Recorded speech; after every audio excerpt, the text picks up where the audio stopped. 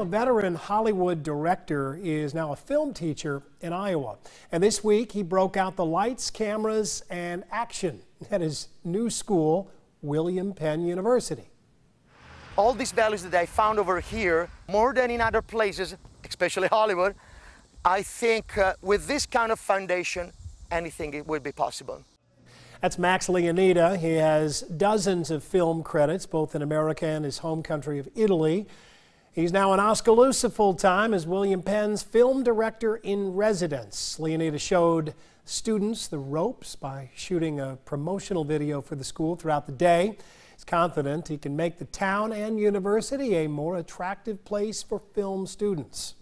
The moment I got the chance to leave Hollywood, to come over here and bring everything, honestly, everything I've been learning in 25 years of experience here, I didn't think about it twice.